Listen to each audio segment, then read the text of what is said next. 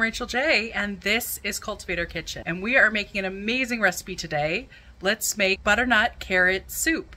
It's cold, it's snowing, it's dreary outside. This is the perfect soup for this season. It's warming, it's very inexpensive, and quick and easy to make.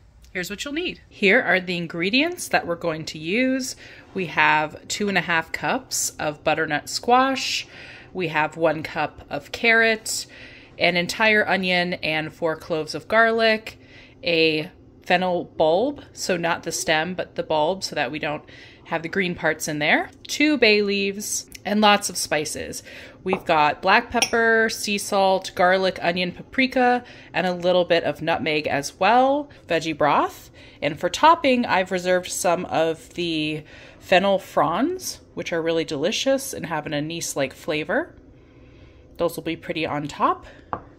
And we'll do a drizzle of vegan yogurt if you want that. It's going to be really, really quick and really tasty. We're going to start with the Instant Pot on saute mode, and you can put olive oil, water, broth, however you want to saute first. I've got 1 tablespoon of extra virgin olive oil in there, and I am going to add our onion and our garlic.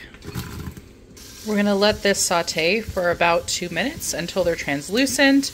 You don't have to be very careful with how you chop everything for this recipe because we are going to blend it up. I'm going to go ahead and throw the fennel in, 2 bay leaves, and the spices. Give that a quick mix.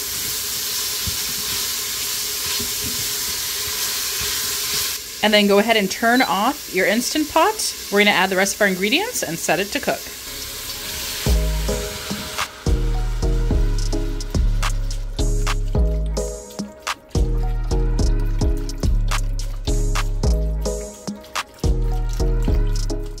With the veggie broth, I am using about 3 cups, which is most of the box. You want to make sure it's just covering the veggies, maybe a little bit under. This is going to be a nice thick blended soup. If you put more liquid, that's fine. It'll just be a little thinner, but I think this will work just great. As I mentioned, this is very quick cooking, so we are just going to put it for 5 minutes.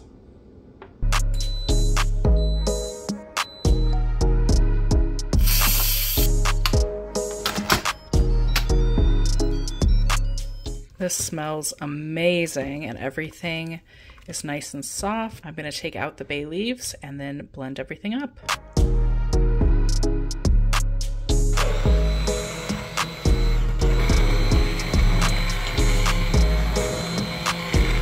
Look how good that looks. Once it's all blended up, it's nice and thick and hot and ready to eat.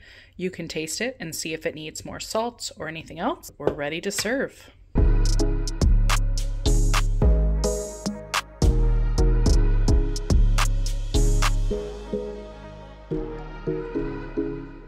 How beautiful is this?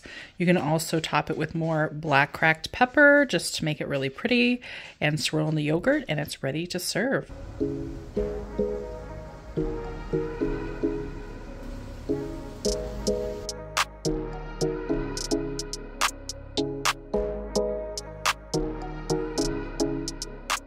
This is so warm and comforting. The flavors are amazing and it makes a really nice big amount. I hope that you all love this. Let me know what you think below and I'll see you next time. Enjoy.